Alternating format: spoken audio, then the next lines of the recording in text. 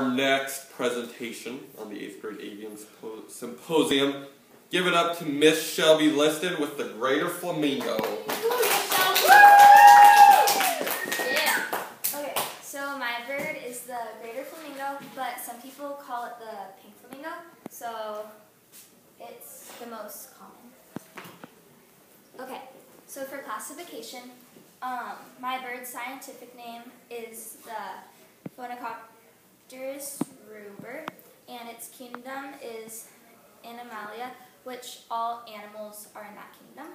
And the class is Aves, and the Greater Flamingo is one of the larger members of the Aves class.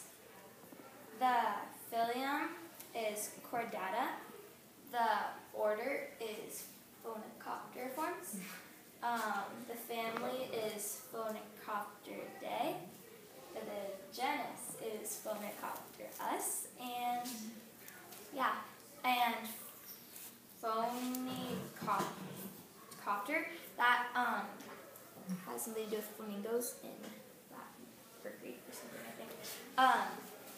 5 birds similar to the Greater Flamingo are the limpkin, the glossy ibis, the Chinese egret, the rosette spoonbill, and the western reef heron. These birds are all similar. Some are similar in color and body shape, but they all have a rounder body shape with long, thin legs. And they all kind of live in like a habitat located on water. And some of the physical characteristics, the Greater Flamingo, they are the only ones that live in North and South America, mostly South America, but they're the only ones that have bright pink and bright red colors. The rest are more kind of paler colors. And the male Greater Flamingo is usually larger than the female, and that's the only physical characteristic that you can really tell the difference. And these birds can grow up to 5 feet tall, which is my height, so about like that tall. And Greater Flamingos usually weigh around 9 pounds. They don't weigh very much because most of their weight is in their legs. Most of their bodies is their legs, so that's most of their weight. And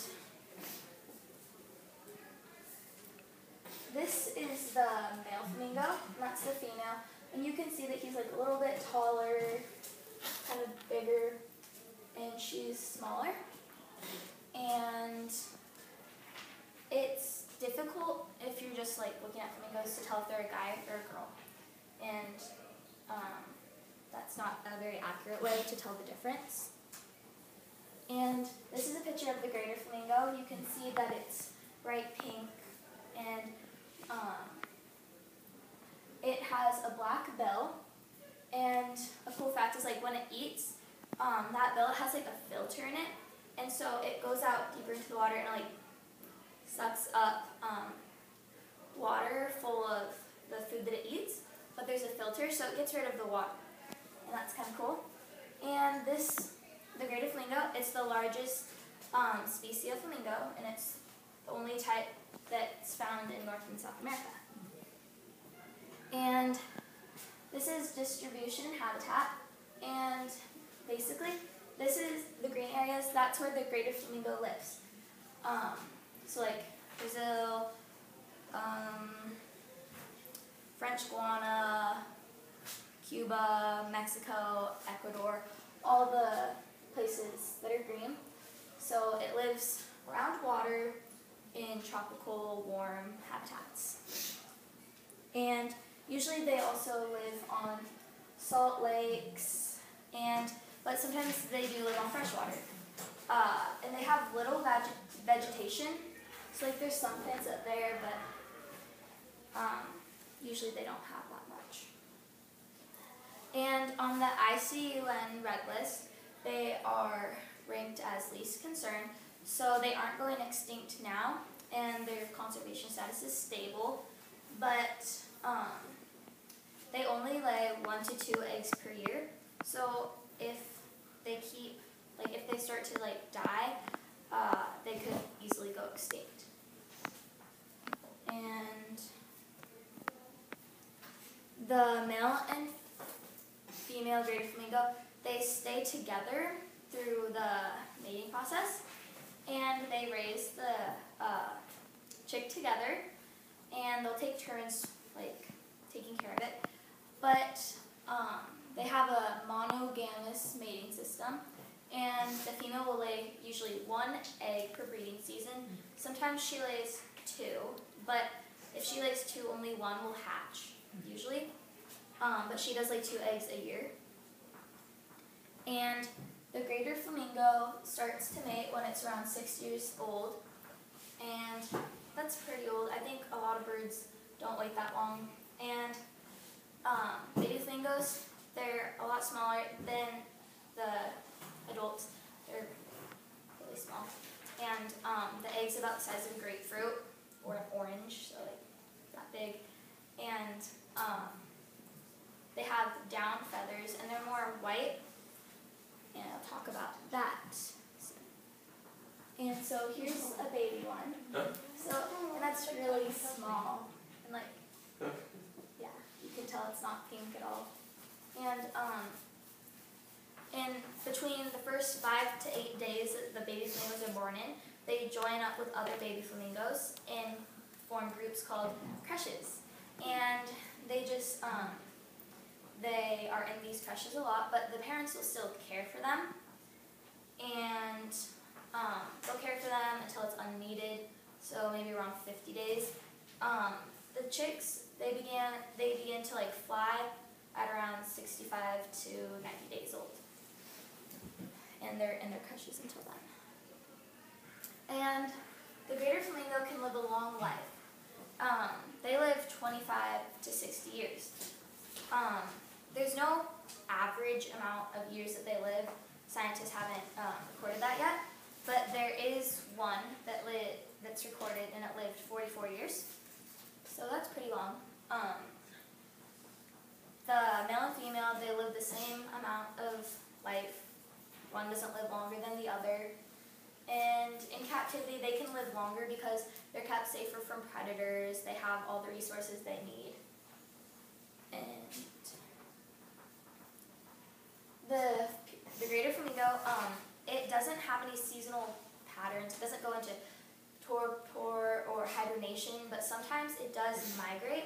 Usually they don't need to because they live in tropical climates, but sometimes they don't. It gets colder, so they just move to warmer climates.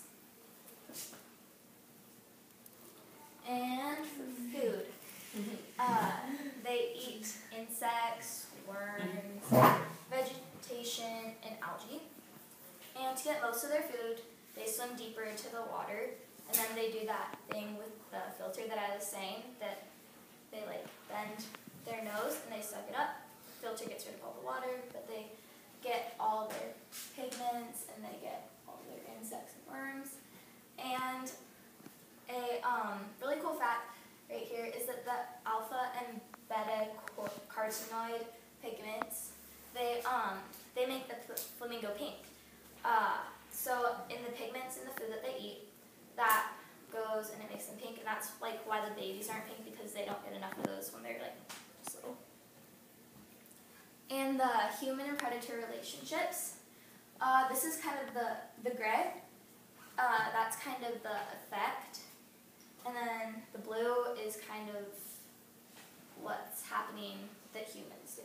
So when we like build roads, houses, that can get rid of flamingo habitats, and so the flamingos, they won't breed, and then that gets rid of some of their food sources, so that kind of kills them. And some weird people, they eat like flamingo eggs and the flamingo itself. There are hunting laws against it, but people break them. And a weird fact is that like in ancient Rome, people used to eat flamingo tongues. Yeah. And but humans aren't the biggest worry to a flamingo because they don't usually hurt them. And some of the predators are the lappet-faced vulture, white-headed vulture, marabou stork, eagle, black kite, turkey vulture, foxes, badgers, and wild boars, and yellow-legged gulls. And those birds, they hunt for the flamingo, and the animals, they hunt more for the eggs, I think. But they are the predators of the greater flamingo. And I thought that the coolest fact about the greater flamingo was its color, how it gets its pink from the pigments in its food, and also from shrimp is one of the main food sources that gives it that color. And that's We're Excited. And that's it. Any questions?